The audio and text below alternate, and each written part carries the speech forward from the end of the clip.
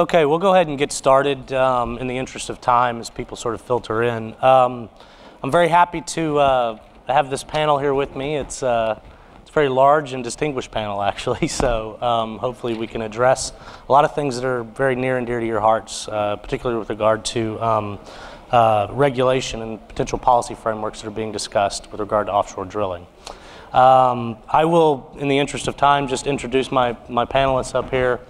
And tell you what they do. I'm not going to read their bios. You guys can do that. You have that information all in your programs. But sitting immediately to my left is Carol Dinkin. She's a partner at Vincent & Elkins.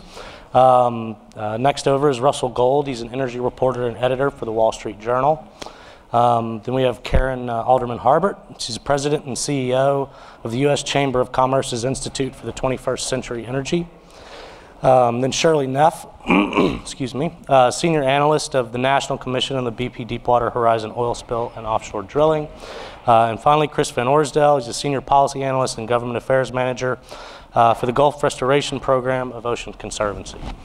So the way this will work is I actually have several questions I'm going to ask each of the panelists to address. But then we'll open the floor to each of you. But the way we'll do it is you will not come to a microphone and ask. There's actually a card in your seat. I'd like you to, if you have a question for one of the panelists or all of the panelists, to write your question down, and that will actually be brought forward to me so I can ask the question of the panelists. So with that, I guess we'll go ahead and get started. And we'll start with you, Carol. And certainly this is a very broad question, so feel free to answer it as broadly as you like, because we will drill down. The first really burning question, I think, on everybody's minds, and quite frankly, we heard in the morning session, Dr. Thornhill mentioned that the safety of the ecology of the Gulf of Mexico is certainly something that is more in public awareness now. And so you have to ask the question, how do we ensure the safety of our coastlines and coastal economies? And can it be done without sacrificing the benefits of increasing offshore oil production to our energy security? Yes, I think it can be. And I think that the way to assure the ecology and the health of the Gulf is to assure that the operations in the Gulf are well managed, well planned, well implemented. And I think that industry is very capable of doing all of those things and has done them very well for a very long time. And I think that having a system with objectives, with performance standards, and that is developed collaboratively between the regulators and the industry is what is needed.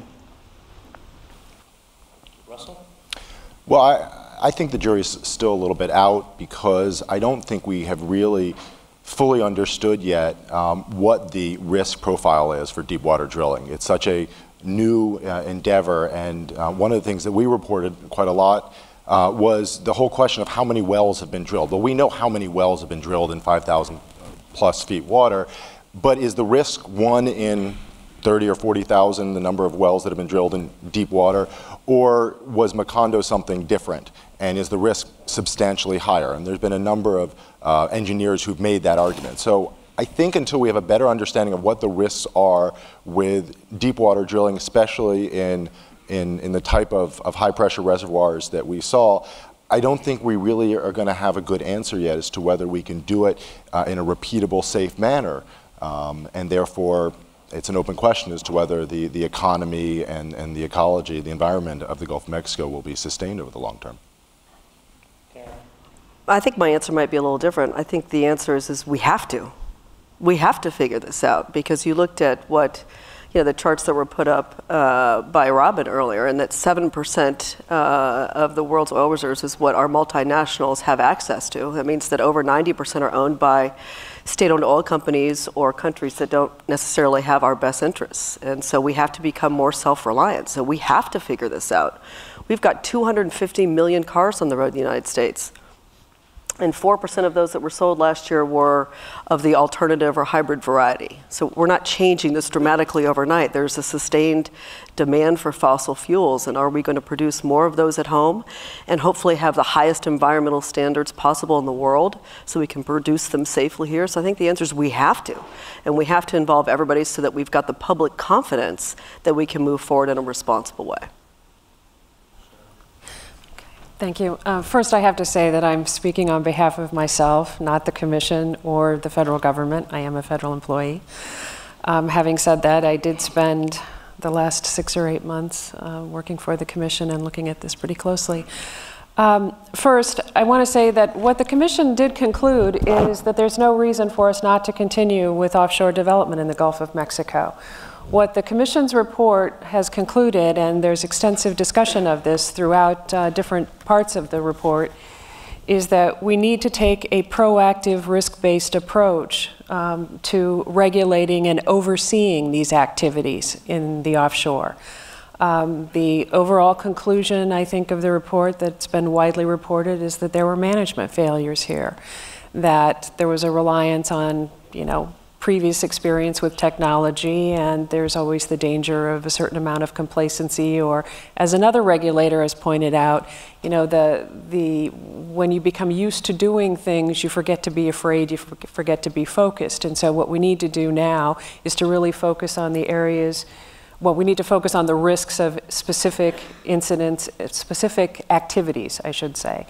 And one of the main recommendations the Commission came out with, and I think this is sort of the template that Director Bromwich will speak to later, is the notion that you have to have a competent regulator with engineers and staff on the technical safety side who understand what's going on, how things have evolved, understand the specific circumstances and risks of a certain permit application. The Macondo well was more complex than, say, others that may have come through the office. And so if we do that and we have the sort of office, the sort of regulatory culture that interacts with the industry relative to the risks and the type of activity that it's presented with, then we'll have more confidence from the public standpoint that we have an overseer and we have an industry that's being properly challenged and is responding accordingly to address whatever risks they're certainly risks, but to address and manage those risks as they arise. And my response to that would be much along the lines to my panelists here. I absolutely think we have to have a solution. The people of the Northern Gulf, oil and gas and fishing are directly interdependent. In Louisiana, it is not uncommon for a fisherman to work for 2 weeks and then go onto a rig. It is in many ways part of the cultural identity of the Gulf. Fishing, oil and gas, our maritime commerce, all those elements are pieces of what makes the Gulf great. That said, we absolutely, as we move into deeper wells, as we move offshore, what Macondo did, which is exactly the same as what happened to us on the back end of Katrina, is it exposed a need for change. It exposed a need for better oversight, more transparency, and a much more clean look at front-end planning, preparedness, response of all the people in the chain. I think that the task force, the Oil Spill Commission and others have done great first steps. I think it's just going to lead into ensuring that we continue to look towards doing that, and by what I've been able to see so far is from our communities, our local, municipal, state, federal leaders, it seems like we're all pulling in that direction to get it done. But I think it's going to take oversight and responsibility to make sure we do that properly. Okay. So from each of you, basically, I've heard we have to, right? Which I think is widely recognized. But I've also heard that there's a need for change. And so what I'd like for each to address is what manner of change do you think would be acceptable? Not only by industry, but also by the public, because I think in this case, we have to have buy-in from all parties interested. Yes, I think that what we need to look at is how as I said earlier, do we have a collaborative process between the regulators who provide the oversight and the industry that works offshore? And I would suggest that the Responsible Care Program that the American chemical industry put in place over 20 years ago would be a very good model for what we need in the Gulf of Mexico. And that is a model where industry has come together and voluntarily have developed processes and systems. And they have made sure that those are transparent with the regulators, but more importantly, with the communities that they work in. And they have independent third-party verification. I also think that we need to look to industry to be more vigorous in terms of being prepared in the event of a major accident. And we see with what ExxonMobil spearheaded in terms of an industry consortium to do that, an excellent approach. That sort of thing was done years ago with the Marine Spill Response Corporation, but I think its funding fell by the way.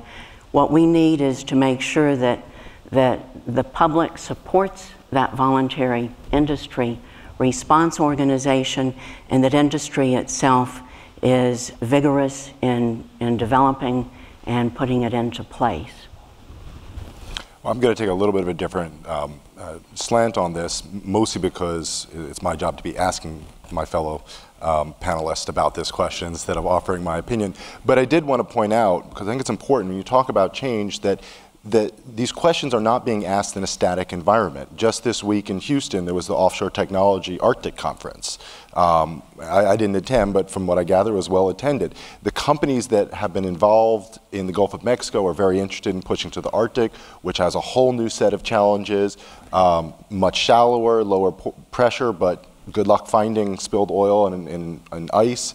And I think we just need to realize and address that the questions that are being asked are not being asked in a static environment, that the industry is constantly evolving and changing, and by the time in 2 or 3 years when I think all these questions will be answered, the industry is going to be, it was already off into Greenland and Arctic, Alaska and the Beaufort Sea, so we need to be aware of that.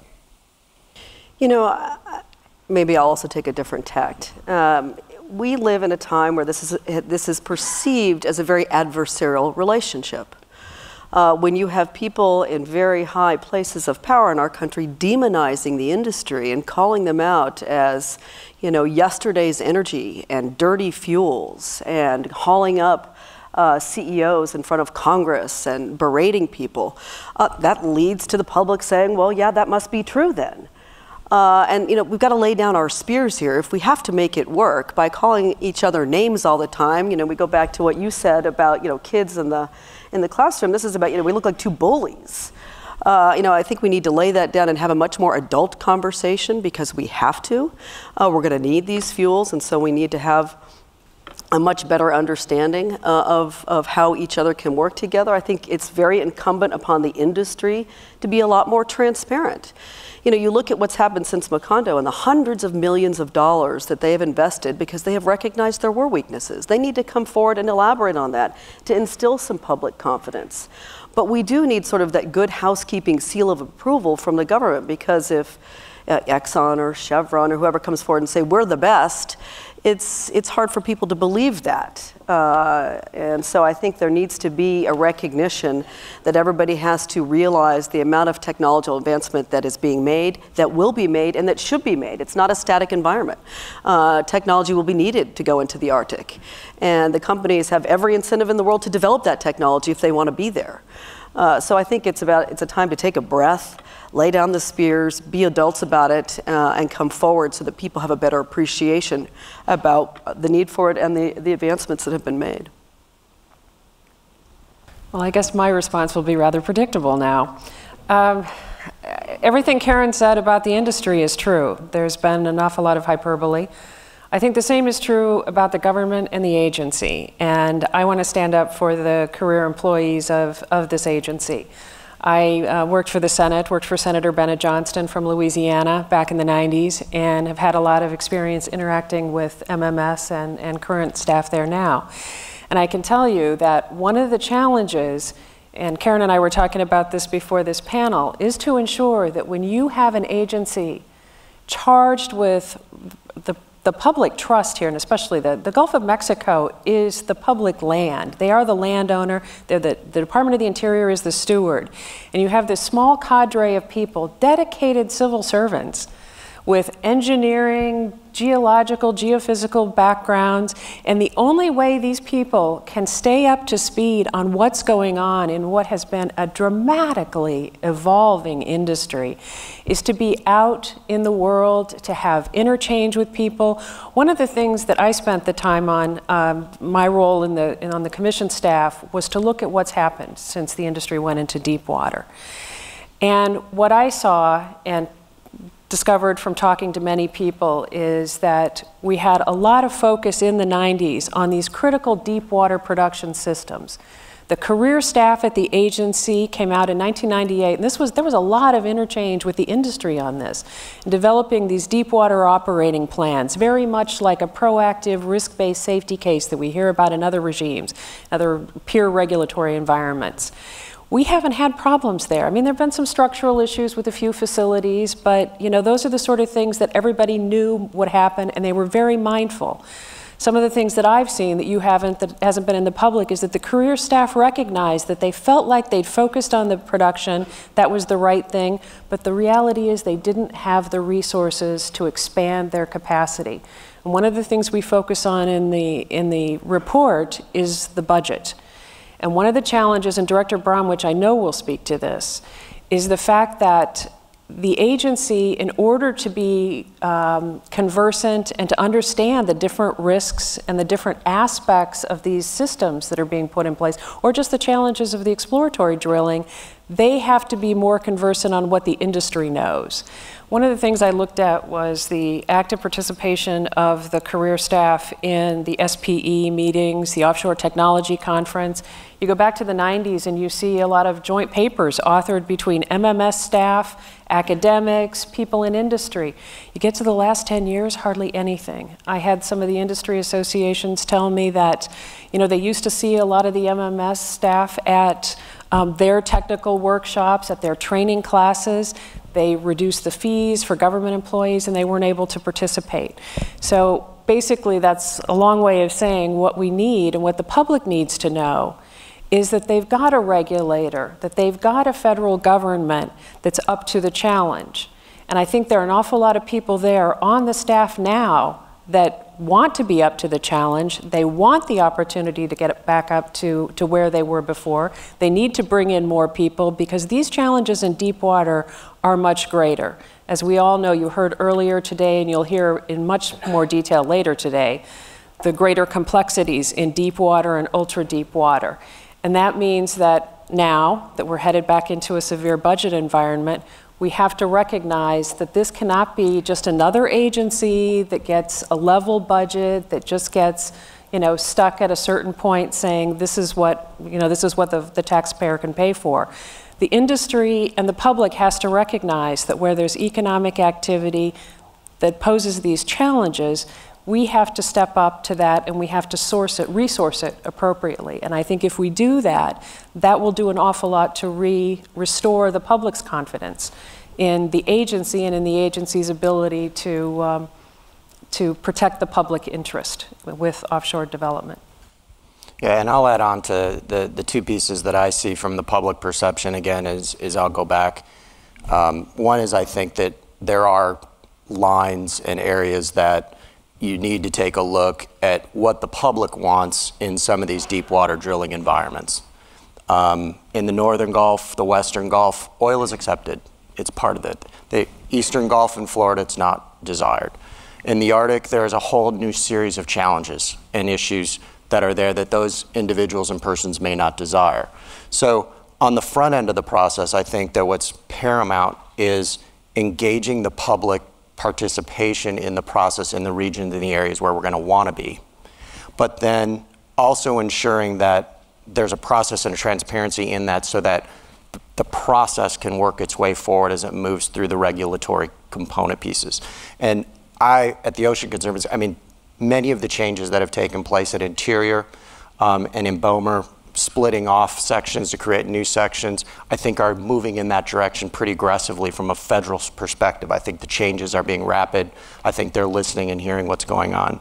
I think the other thing, though, that's really important, following up on the point here, is that we can do all that we want, but we have to be able to fund.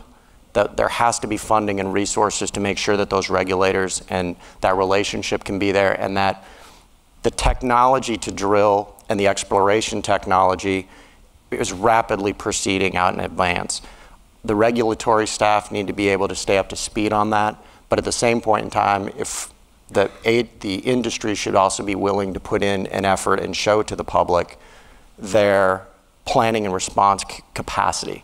Once you get to a blowout, a Macondo, a large catastrophic event, you're too late. There needs to be planning and response in place, and then a testing and running of those projects, those response plans, not just with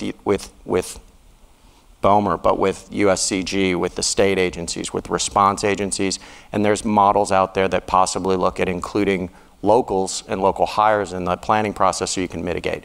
I think that bottom point is transparency, including the public, and ensuring that our regulatory system and the agency and the industry are working together, but that they're stepped away enough that they can achieve the goal. Each of you have alluded to an appropriate regulatory infrastructure, but that's kind of an amorphous terminology, really, and could mean different things to a lot of different people. So I guess what I'd like to ask, given the fact, especially given Robin's presentation this morning, where we actually saw that we can pretty much rely on the fact that not just in the U.S. but globally, we'll be relying more and more on deep water resources. So this is not just a U.S.-centric issue in a broad sense, right? Are there any lessons we can learn from other countries in terms of regulatory infrastructures? Are there any takeaways from the lessons that we've seen or the mistakes that we've seen made, not only here but also abroad, and are those actually being incorporated? And I guess finally, what is the appropriate level of regulation? We have a heavily regulated society, not just in this industry, and it is part of the fabric of our lives. It's what we've come to expect as a public, but also I think industry is certainly cognizant that it will be regulated in all sectors forever. In terms of one of the references made earlier to looking to other parts of the world and the talk that there has been about should we look to the making of a safety case, the way has been done in the North Sea, particularly in the UK, that is certainly one option. But the difficulty with putting that sort of an option in place is that it could become static and just be on the paper and not be something that is really internalized within the management of the companies that are working in the deep water. And that's what we're going to have is that the safety culture be permeating the service industry as well as the operators in the offshore. And one of the things that would be very useful is for those who work around the world, who work globally, to be looking at putting the same standards in place when they operate in Africa or Brazil or the United States or the North Sea, so that all of the people who work in those areas are trained to those standards, and they don't get trained to different standards in different places, but they have as high a level of standard as is necessary to achieve what I think is the objective of industry, and that is no accidents, zero accidents. Well, I think you need to, once again, look at some of the data that's available. And what the data tells us is that the same companies that operate in the Gulf of Mexico and the North Sea and other places around the world, that there are higher incident rates and fatality rates in the Gulf of Mexico for the same operation. So I think that gets us to this question of, well, what is it about the operations in the Gulf of Mexico that have brought us to that point? And I know the National Oil Spill Commission in their report to the President, they came to the conclusion that it's really the collaboration between the regulators and the industry is different here. And I think that is what needs to change. And the industry, I think, has shown us in other parts of the world that it can operate in a safer manner. Now, that said, I think it's too easy to sort of say, well, MMS didn't do a good job regulating and things were sort of the Wild West in the Gulf of Mexico and everything was better elsewhere. I'm not sure that's exactly the case, and I don't think the data really shows that. But I think we need to really look at why it is that the same companies and the same drilling contractors operating in other parts of the world had much better safety records than in the Gulf of Mexico. And I think the answer ultimately comes back to the relationship between the regulator and the companies in the Gulf of Mexico. And that needs to, I think it's inevitable. I think everyone agrees that has to change significantly. I think we have to start from, the answer shouldn't be, well, now that we have this, we need more regulation. I think we need better regulation. And I think we have to have a starting point that just because you have something, if we add something more, it's going to be safer. You get things that are in conflict with one another, that are redundant, that are very burdensome. And somebody said earlier, capital is a coward. And we get to a point where it is so burdensome to do business in the Gulf that people will go elsewhere. There are ample opportunities. Equatorial Guinea, Brazil, they're not too far away. We're seeing rigs go there now, and they're not coming back. So we have to be very thoughtful about this, and it's not more is better.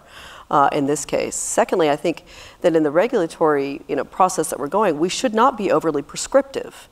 And by that sounds like I want to be lax, and that's not what I mean. I think we have to recognize the scale and pace of technology, which is what, the technology in deep water has changed since Macondo. I mean, a scant 9, since April, because the industry has had a dedicated effort on addressing some issues that, had not necessarily been addressed before. And so we have to make it in such a way that we can accommodate excellence, if that makes any sense. So if you regulate to the basement level, you never get to the second and third stories. We want to make sure that we are always promoting excellence. And so the regulatory structure has to recognize we're mitigating against risk, but we're not holding back on advancement. I'm going to ask a follow-on to that, because I think that's a very good point you just raised. And I think we also have to recognize, Robin pointed out earlier, that 60% of the players in the Gulf are big guys, but that means 40% are not. And so that we can't have a structure in place that we put 40% of the people in the Gulf out of business overnight, that they can't comply. So we have to recognize that some of the most pioneering companies are the ones who would have their annual Christmas party in this room, and it would be a third full. And so we have to recognize that there's a whole broad variety of companies that we have to be, so it can't be all about money and profits and redundant capacity. And so I think that's why it makes it hard. Somebody said earlier, this is very complex. It is very complex. But it has to be done with the way that we recognize the reality of the Gulf in terms of the different players, the technology, and and that we do this smartly, just not with more regulation. Is there a role for regulation then in an industry that's incredibly competitive, to ensure that best practice technology or best available technology is available and being used by all operators in the Gulf? Well, we should immediately look to a great example, the nuclear industry. The nuclear industry knows that with a single accident, it basically puts the industry out of business. And in the wake of 3 Mile Island, they had their wake-up call. They got together and they have, for lack of a better term, I mean, they are not self-regulated by any stretch of the imagination.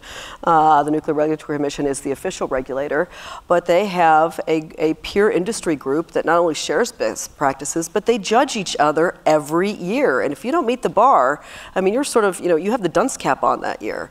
And it's a little more structured than that, but it is a very strictly enforced and very high expectation group that they raise the bar every year. If you got an A in 2011, that's where you start from 2012 in the grading. You have to do more to get an A in 2012. And that's really where I think we need to be, is we need to continue to push those best practices to be adopted so that we actually have everybody's collective futures, rise together. I think the nuclear industry provides an excellent example for where we need to be going. At the risk of filibustering this whole panel, I do have to respond to a couple of comments here. On Carol's point about the reference to the safety case, I can tell you we had a lot of discussion about that. That's a term of art used in the UK and Australia. Norway, Maritime Canada, other governments, other environments have an approach that's very risk-based. And that's the concept behind the safety case. The International Association of Drilling Contractors started calling their model the safety case when they testified before the Congress, so that was sort of adapted. But the key here is to look at whatever the activity is. If it's exploratory drilling in an area that's pretty well known, that's, say, the shallow water Gulf, well-defined province, there's a risk profile associated with it. If it's, the far reaches of ultra-deep water, the first exploratory well, that's different. If it's a new production system, there are different hazards associated with it. And that's where, and adding on to what Karen said, you can't just have one size fits all for everything. And there is a danger here, too, with prescriptive regulations. That's one of the reasons why, after some of the terrible experiences in the North Sea, in Norway, the UK, and Maritime Canada, they all had terrible fatalities and accidents that occurred in the decade of the 1980s.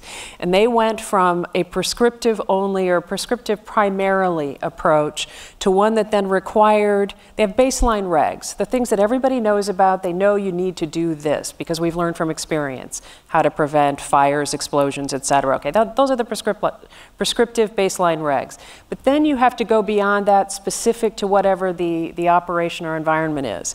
And the thing that became apparent to us in looking at the United States, because the president said not just look at the Deepwater Horizon and what happened here, but offshore drilling in the future in the US. And I came to the conclusion personally that we have at least 4 different environments in the US, which is unusual in the world. I mean, we're unique in this. We've got the shallow water Gulf, we've got the shelf, we've got the deep and ultra deep water, and they really are 2 different environments. Then we have California, and there are different circumstances associated with the production out there, different dangers associated with it. And then we have the Arctic. And we can't have a regulator that takes a one-size-fits-all approach.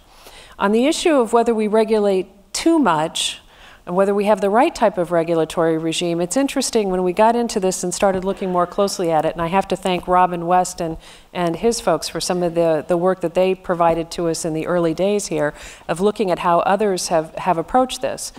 DNV and some others did some comparisons of the MMS regulations versus Norway, the UK, and in fact, in some cases, our regs are less prescriptive than they are in those environments. And they forget to even mention some of their prescriptive part of the regs because they just assume, well, that's a baseline, of course you have to have that.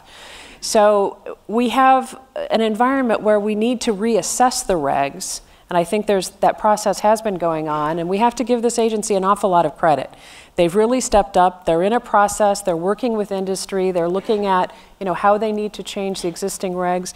They're very cautious, and Director Bromwich has said, we need to be careful about not putting things into statute that apply across the board. At the same time, one of the experiences and lessons from the Montara blowout in Australia was that the movement toward too much sort of risk-based, performance-based regulation went too far, in that the regulations did not require adequate barriers in that case, and that we do need to have these baseline prescriptive regulations that should be applied in all circumstances.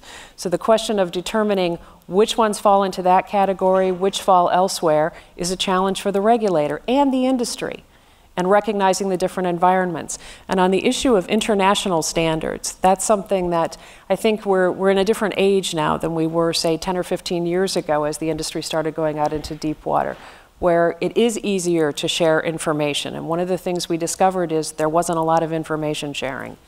And if you read the commission report, you'll see that one of the Transocean rigs had a very similar experience with another company in the North Sea months before the Macondo well. The Montara blowout and spill occurred, 6 months, 7 months earlier in Australia, again, in an international industry. So one, there's the challenge for the industry to share information, for regulators to share information, and for everyone to look at what are truly the best practices. And I think the International Regulators Forum, which the US was one of the founders of, Norway, the UK, Brazil, a number of others, and including the World Bank now received calls from a number of the West African countries seeking support to develop and to understand what truly are best practices so that they can know what types of regimes to have in those countries, because the concern is they can't just rely on the international oil companies given these last two major spills. So the idea is raise the bar across the board, but it means greater analysis of what's happened both within the industry and on the part of regulators collectively in an international industry.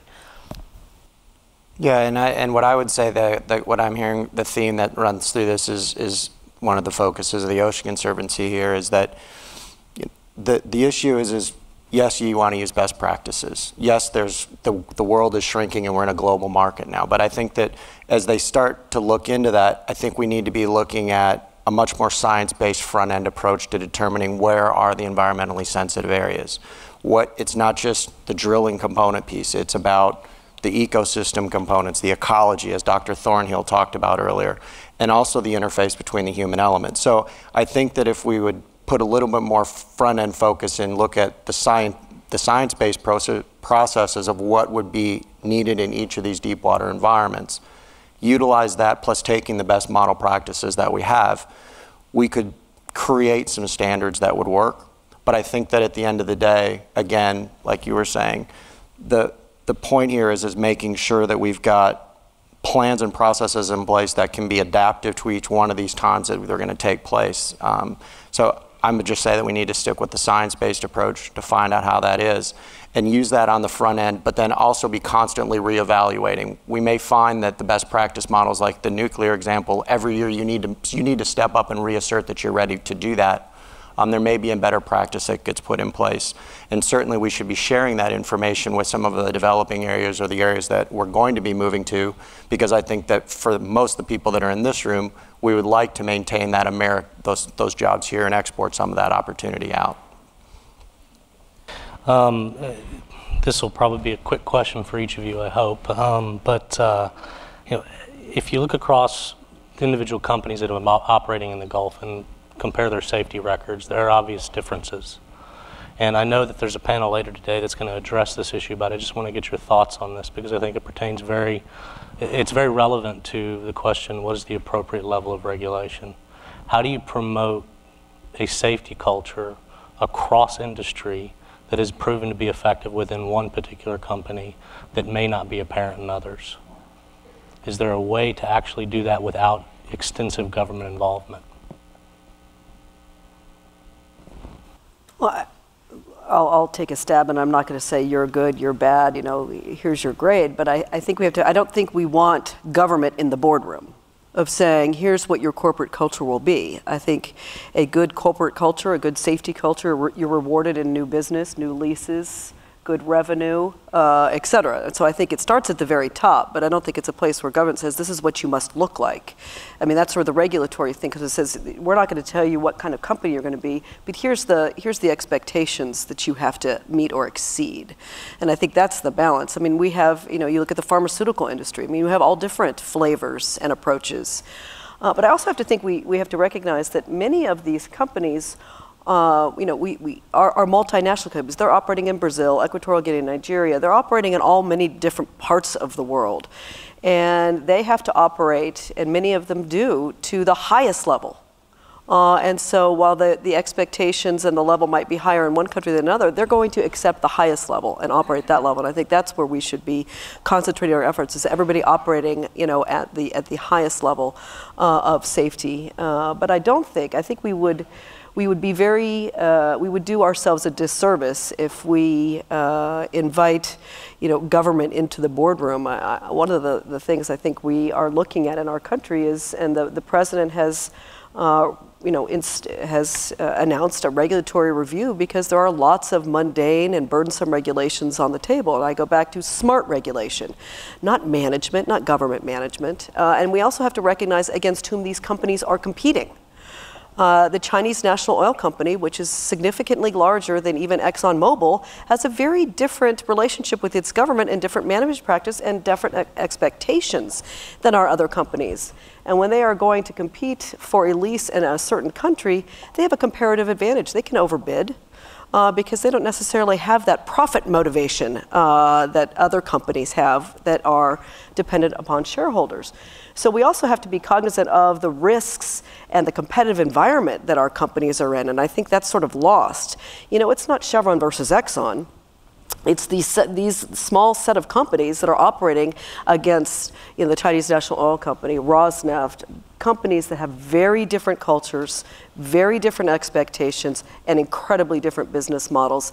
And that puts the companies that we like to see and have our values at a distinct disadvantage in many places around the world, and we certainly wouldn't want to put them at an even bigger disadvantage here. Well, I wouldn't disagree with anything that Karen just said. I would put a little different perspective on it. One of the things that I found out in talking to a number of people in industry, and not just the operators, but the contractors and the subcontractors in the US and internationally. And I did spend a lot of time talking to the international regulators and people that work in different parts of the world. And one of the things that's difficult in this environment when you have some large companies that control so much of the activity. Right now things are booming, you know, companies can get jobs. The concern is for a lot of these contractors that they need to be able to, you know, be called back and to continue to work with these companies. And what some countries have learned is that the drilling rigs, actually the rig operators, have gone and asked for separate certification. In fact, the Norwegian regulator has spoken about this quite at length, if you aren't aware of that history, because some of the rigs felt like they were challenged with some of the operators who didn't want to hold the standards that they knew to be the case in that particular environment, whatever the regulatory regime is. So in part, it is definitely safety culture is driven clearly mostly by the company, but secondly by the regulatory regime and how much the regime insists on that. And one of the things that we haven't talked about and has really kind of been lost in this whole discussion of what's happened here and the change that I'm afraid we may not make, and that has to do with the fact that we too had too many regulatory agencies involved in policing the offshore, if you will. The Coast Guard had responsibility for workplace safety on drilling rigs and initially on all offshore facilities, vessels as well as offshore platforms. And by law, technically they do. Over the course of years, because of lack of resources, they, through memoranda of agreement, transferred a lot of that responsibility over onto MMS. Now, they took it on just because they realized it wasn't being done by the Coast Guard. They got no additional resources for this. And one of the things that Russ mentioned about the safety record offshore, it's not so much process safety. I mean, the fatalities and the high injury rates that we see are not because of, you know, the Deepwater Horizon type incidents, but just lack of care, if you will, relative to some of these other regimes. By that I mean the North Sea, Canada, Australia. And in that case, it's a different situation. But the bottom line is we don't have a single offshore regulator that focuses on safety. And what happened in Norway, the UK, and in fact just came out of the Montara situation in Australia, is that you need to have one authority responsible for ensuring the safety of all these contractors. When you think about a production platform, you clearly have the operator in charge. When you look at a drilling rig like the Deepwater Horizon, the vast majority, over 80% of the people on the rig at any one time were not BP employees. In fact, most of them were Transocean, but there were, I think at the time of the explosion, there were maybe people from a dozen different companies on that rig.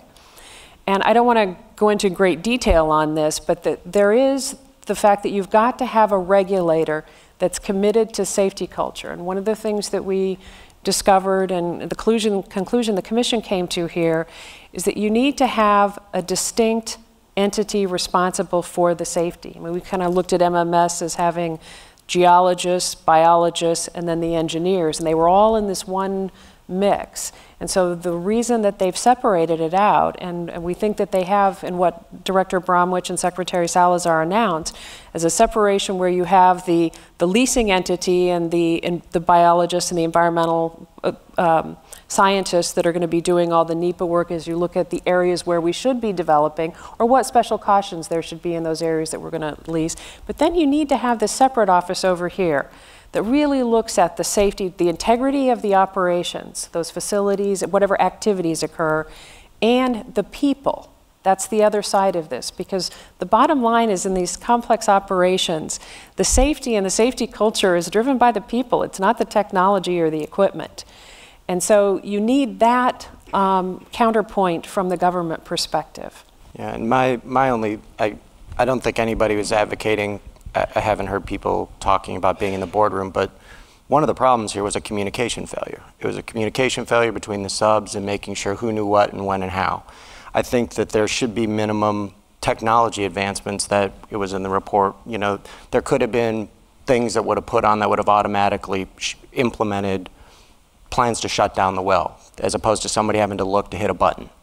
That said, the communication and the coordination between the contractors and the subs and all the different elements, that needs to be something that's known by everyone, and then there needs to be a regulator that's signing off on that. There also, however, needs to be at a certain time, I think annually, at a certain point in time, people looking at the safety and efficacy of the plan and the operation as it results to the natural resources and the environment where they're working in.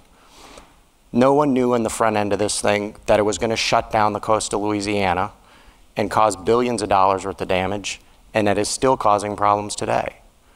That is not a boardroom decision. But at the end of the day, there needs to be a review and a process in place to ensure that the regional economies and the coastal economies that are close and working and that are supplying those workers that are going out to those rigs have an ability to make sure that those safety cultures aren't just for the people and the persons, but for the environment and the areas where they're going to be working in, so that we have long-term sustainability. My training says as an economist, I see safety and a clear, clean safety culture that's transparent and available and known as promoting what a business wants, which is knowing the long-term profitability of their operations. That, I think, is something that can be done. I think with technology changing, it can take place a lot more efficiently. I would like to say that it would not be good to have the government in the boardrooms, but I think that if you look at the new safety rule that has come out in the last couple of months, you see a very significant development in that the regulations now are looking much more toward the prevention of the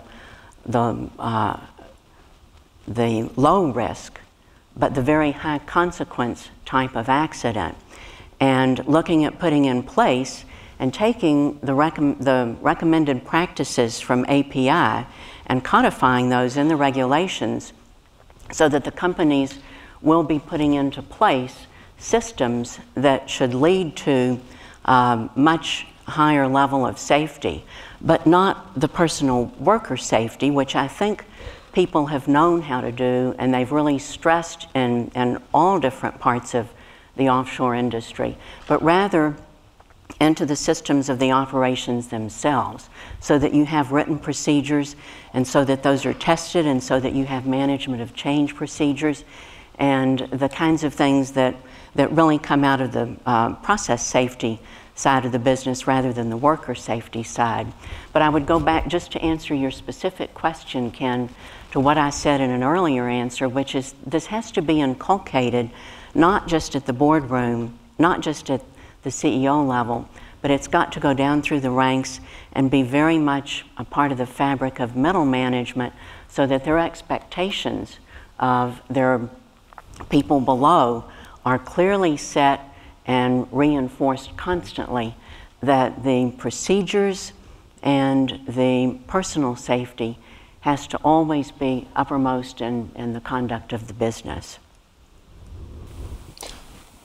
Just real quickly, I would agree with what you just said. It clearly needs to be, if you look at the different companies, and I've done some reporting on this, some companies really walk the walk a lot better than others. You brought up management of change, which is a key safety and risk tool. There was plenty of management of change in BOP. They just didn't do it effectively on Macondo, and I think that's come out. So, you know, the question is, it's not just about having the procedures in place, but making sure that there's a company buy-in and that everyone accepts it and has bought into it and understands that their performance and their pay raise at the end of the year is all predicated in part upon how they're following those type of procedures. So. I just wanted to go back to this distinction between process safety and personal safety. We were careful during the course of the discussion about this to really focus on process safety because that was the failure here at the Deepwater Horizon. The personal safety issue, though, we do have a problem in the United States. The statistics are not good compared to the other peer regulators. And I think as Carol pointed out, and when you look at some of these companies, the major companies, you'll see that they do have good safety records. But that's not true across the Gulf. And the fact that we don't have one single unified safety regulator is a recognized challenge. And in fact, in an early meeting I had with some of the staff of the MMS, they basically said, yeah, we're kind of left, trying to fill in the gaps here. I mean, OSHA doesn't have a role. The Coast Guard basically pushed off a lot of that responsibility that they were charged with because they didn't have the resources. So yes, this was not a personal safety challenge, but the reality is we have a problem with personal injury rates, and we just put out a staff paper here this week. If you want to look at this, you'll see a lot more detail in there from the statistics we see from the industry associations, from the International Association of Drilling Contractors and the International Association of Oil and Gas Producers. Relative to the fatality rates, and we have a higher fatality rate per hours worked in the Gulf than the North Sea and Australia, but we have a lower injury rate reported to the regulator. That ratio doesn't hold when you look at what shows up in the industry statistics. So again, that raises an issue and a real question in my mind, and the commissioners have brought this up, that there's a risk here for people who work for contractors and subcontractors. Everybody reports through the operator. The federal government, the MMS, does not have a direct relationship, not a very strong relationship with the drilling rigs and any of these contractors. The rigs are under the jurisdiction of the Coast Guard for the most part as vessels. And so we have this sort of, never land out there for an awful lot of people that work offshore. And there are major oil companies that we know have very strong safety cultures, and I don't think those are the places where there's the big challenge. But the drilling rigs and that environment where you have so many people on and off, and then these smaller operations. And a lot of the most dangerous work offshore, obviously, is it's in maintenance and in decommissioning, and that's where we see a lot of the problems. And I don't want to let that drop because we want to draw that distinction but not lose the issue. Thank you. I've actually received a lot of questions, and a lot of them are very good. I'm trying to weave the questions through what a lot of you are asking. May not have done a great job, but I'm sure the panelists would love to talk to you about your specific concern after the session. I'm going to end on one final question I'd like to get you all to address, and it really relates back to the whether or not we have sort of a static or a dynamic, prescriptive regulation. And tied into that is, how do we respond in case there is an accident? What role is there for regulation to actually address that? And in terms of accident prevention and even accident response, how does the federal government fit into the R&D picture with regard to that particular issue? So, Carol? Well, that was a lot of questions. Well, they're all related. I mean, I was trying to plant lots of seeds. Well, I'll leave the R&D question perhaps for someone else to answer, but I do think that as we have talked throughout the panel comments, that there is a role for prescriptive regulation, but that's just not the whole answer. And I think that we need to be looking much beyond that and be looking for continuous improvement that really is driven by the companies themselves, who know what their developing technology is and who know what their capabilities are becoming, not just what they were 5 years ago. And I think that's where having the regulators work with the industry groups and be very attuned to where the technology is going and learning from the recommended practices as they have done over the past year, and putting those where they make a good fit into the regulations themselves is very much what's going to shape the best types of regulatory programs and government and industry collaboration, which at the end of the day I think is something that we need to make sure is encouraged and is continued forward in a very strong way. Just to repeat something I think's been said earlier, the technology had changed so fast and was so advanced that the government regulators were simply not able to stand toe-to-toe, and I don't think they are today. There's issues of as Shirley's brought up, of funding, of hiring people who can engage with and understand technologies that is comparable to sending people to the moon in many cases. And so, you know, and I think the other issue that really needs to be addressed here is that, you know, there's been a lot of talk that I've heard about partnerships, and one of the obvious partners here is the API, the American Petroleum Institute. And I think that, you know, one of the issues is the API serves a dual role right now. They're very involved in regulations and promulgating best practices. They're also the lobbyists. And I think that issue really needs to be addressed, because it's difficult for me as an observer to understand how they can do both effectively. And I think that in the partnership between the industry and the companies and the API, that's an issue that still needs to be addressed going forward. You know, I think we focused on a very narrow part of the regulatory question. So let me just in a minute try and step back and look at the broader thing. Because when we say regulation, we've been talking about safety. We've been talking about things, obviously hugely important things. But what is the regulatory environment for investing in offshore in the United States? I mean, it starts with, okay, whatever administration is about, what's their policy? Are they for it? Are they against it?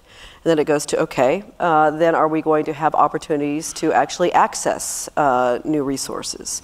So that goes to the Department of Interior's 5-year leasing plan, so that they know that they've actually got investment opportunity, because these companies, any company is not looking at a 5-year time horizon, they're looking at a 20, 30, 40, 50-year time horizon. So they've got to figure out, are we going to have a long-term, you know, staying ability in whatever region it is? We're talking about the Gulf, so it starts there. And then you get into what are the, you know, expectations in terms of safety. And then when they have to sit down and do their business models, what's the fiscal environment going to be? You know, what are my taxes going to be? What's the royalty revenue I'm going to have to pay? What is all of that? And they have to put that all together and figure out whether the access, the fiscal environment, and the compliance actually come together in something that they can be successful in. And so it's a much bigger, broader, more complex question that involves actually more like 18 or 19 federal agencies and state agencies they're dealing with. It's not just the Department of Interior or the Coast Guard, it's EPA. I mean, it's massive at the federal and local level, and it takes many years to go through this process. So there's a very, you know, deliberative process. And what we are doing, we are going to change the regulatory environment in such a way that we will clearly understand the expectations on the safety side and the oversight side. There are going to be new expectations on the response capability, and industry is stepping forward and demonstrating how they are going to be able to respond. But government also has an obligation not to change the rules of the game every 2 years. And while it sounds like I'm contradicting myself, while we want some ability to have dynamic regulations to involve technology advancements, we also don't want to say, you know, next year we're going to change the tax structure, because all of a sudden your business model of 50 years just went out the window. And so we have to be careful about providing an era of a regulatory environment that is certain. We need some certainty so that we can actually invite investment into the Gulf, into Alaska, into other areas, rather than, you know, many boards of directors are sitting there saying, should we put our money into the Gulf, or should we be going to fill in the blank, Equatorial Guinea, Brazil, et cetera. They're making those decisions, because right now, believe it or not, there's more opportunity than there is capital. And so is the Gulf a destination for investment or not? And we have to consider that in the whole regulatory environment, not just about safety, but the fiscal environment, the policy, the leasing plan, you know, as we look forward, that this is a much more interconnected effort that needs to be looked after in that way. That obviously has to be balanced, it has to have heavy environmental concerns represented, but we have to look at the entire chain of regulatory decisions that, regulatory issues that a company has to navigate and mitigate against. Certainly, and I think maybe what you're getting at is a concern that I've actually seen on many of these cards that have been sent forward. Will the new regulatory infrastructure be burdensome to the point it actually causes capital to flee from the Gulf of Mexico? And I think it's a question that's burning on a lot of people's minds, and I'm not sure that any of us can actually answer that right now. But it's something I'd like to maybe have Shirley address a little bit. So, Well, maybe this is a rhetorical question from my perspective, but what has the agency done in the way of new regulations that most of the companies haven't said they were doing anyway? I mean, this big safety rule that just came out requiring everyone to have a safety environmental management plan so that they're coordinating their activities is something that had been voluntary since the 90s. I can't tell you how many companies came in and told us about their plans, how it worked, how they'd been improving it over the years. There are other things that were issued that are more, direct prescriptive regs that I haven't heard anyone complain about. I think that what happened here, and let's go back again to what I mentioned earlier, that, and we did see this, I'm not going to go through the trail, my Democratic colleagues from the Hill did a good job of that, of pointing out every little regulation that was issued, over the last 15 years and where the Gulf of Mexico got more deals and things were removed, and that isn't the case, but I'm not going to speak to any of that. I mean, we have a situation where clearly there were some issues that were not being adequately addressed under federal law, and the current director is now trying to make sure that they're checking all the boxes, that they're going through the processes that they have to make sure they don't get sued when they go to issue permits. And in fact, there are some reports today that some environmentalists are thinking about bringing some suits for deep water permits over marine mammal permits. So, there are those challenges under federal law. And I think, as a lot of people know, it hasn't been said out loud at this meeting, but the environmental community and a lot of people viewed the Gulf of Mexico as a sacrifice zone. When the moratoria came in 1990 and we basically settled everything down to pretty much the Gulf of Mexico, a lot of the pressure went away and there wasn't as much attention. Now, I think as I heard Director Bromwich say pretty recently, and I think the companies are starting to see this as well too, that we're going to get back to a new normal. There may be, more process involved in it. There'll be more, focus on what needs to happen from an environmental standpoint, especially up front. But then once you do get the permits, you'll be able to go forward in a modern, developed environment. On the R&D piece, let me just speak to that quickly, because I do work for the Department of Energy and Secretary Chu. I think he's spoken to that in a number of discussions with the Commission and other places, as has Dr. Hunter, who's just been appointed to this new Federal Advisory Committee on offshore technology. And that is that the industry really became extremely sophisticated and made dramatic advances in technology to exploit resources, but some of the equipment is really vintage in some of its instrumentation and control systems. And so there is an existing program that's funded with some federal royalties that can be repurposed to that. And the Commission's recommended, and I think there'll be support for some funding for oil spill response R&D. But clearly there is a joint role for both the federal government to make sure that it's moving along and that the experiences of other industries are being brought to bear and applied to this industry. That was one of the interesting things that Secretary Chu and some of the scientists that got involved pointed out. Well, there are all sorts of things that we're doing over here. They should have been doing them there. So there is a joint role, but recognizing that the federal government's resources are going to be limited is the challenge. Yeah, and my real quickly, I know we're closing off here, would be that I would just say that the R&D component, as we move into exploration, there should be a proportional insurance of the safety regulations and the need for doing that, and that there's also going to be a need over time to utilize the expertise of the agencies on the front end of these processes to look at things like marine mammal, use Fish and Wildlife Service, use NOAA, use the Coast Guard, use the national response plans that we use when hurricanes hit in the Gulf that can trigger more quick, proactive response to potential events, and tabletop exercises to make sure that if something does happen, we can contain it and shut it down more effectively and quickly. On that note, Shirley mentioned boxes. We have box lunches across the way, and so we'll go across there. We'll come back at 1:15 for Director Bromwich, but I really want to thank the panel because I thought this was a terrific discussion.